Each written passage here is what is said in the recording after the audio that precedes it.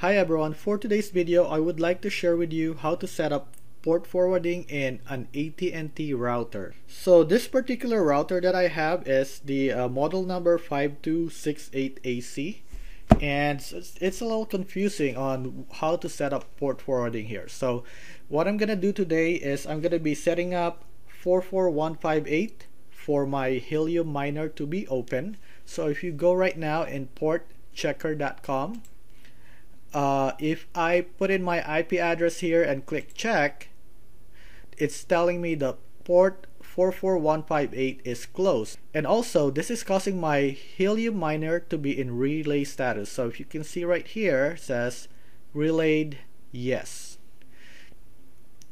So what I'm gonna do right now is I'm gonna go to my AT&T router, and the default gateway address for an AT&T router is 192.168.1.254.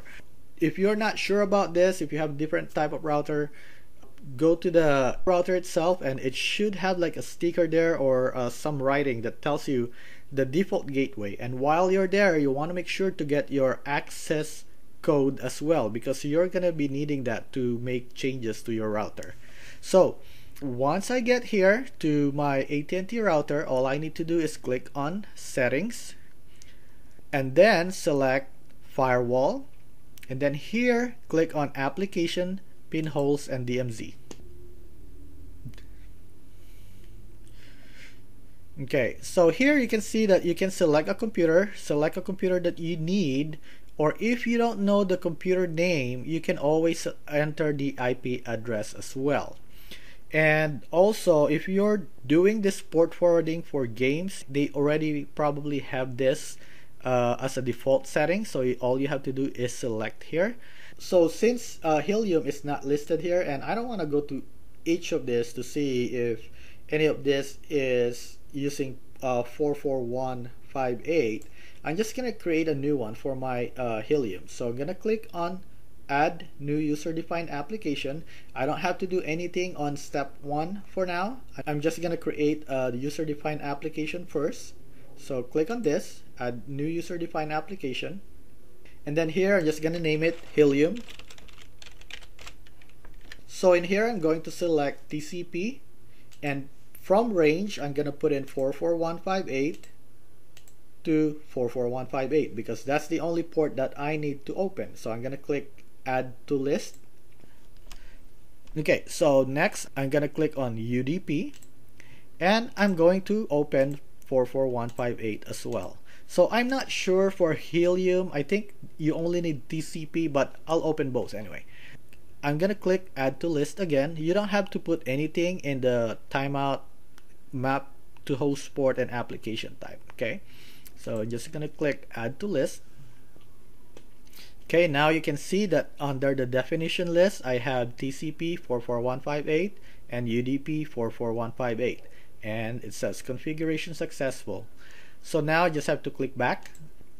Okay, now you can select the computer that you want to port forward, and for me, I know that my miner is this one right here because I have already searched it using the MAC address. Okay, so what I'm gonna do is I'm just gonna select this. If you don't know, you just have to type in the IP address here. It's gonna be the same thing. Okay, but for me, I'll put in my Helium miner right here. I'm gonna select my Helium miner, and now you see that it's changed from choose 55C3911 to you have chosen 55C3911. Okay, now you want to go back here on step 2. Switch this from maximum protection to allow individual application, and then you want to click on user defined because you defined a new one, and you're going to select Helium, click on add, and now it says configuration successful. So you don't have to do anything else. When you click add, it automatically saves it. Okay, so to check that, I'm gonna click on status, And now you're going to see that firewall status is active, and I have this device allowed to 44158. Okay, so now if I go back to port checker and see right now it says close, when I click check, that should open up. There you go. So 44158 is now open. So that's how you set up the port forwarding for AT&T router. And I hope you like this video, and please make sure to click the like and subscribe button to help my channel. Thank you for watching.